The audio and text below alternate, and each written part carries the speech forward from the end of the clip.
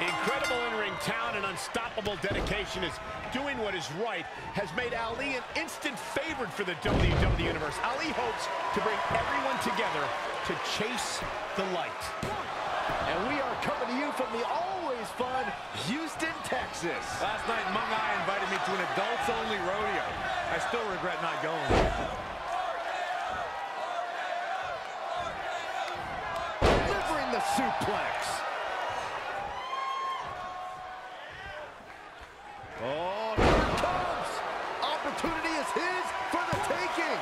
I don't know if Ali can recover. I doubt it. Tried for it early.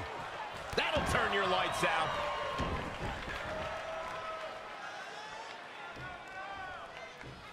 WrestleMania 34 saw more than 78,000 fans converge on New Orleans.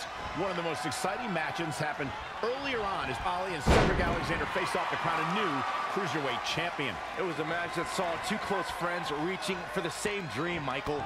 Ali and Cedric Alexander both stopped at nothing to be the one to leave WrestleMania with the Cruiserweight title.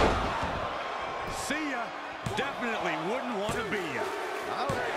He's done it. He's done it. I can't believe it. He's done it. Here is your winner, Timothy Caleta. Guys, I have to say, that was an impressive win.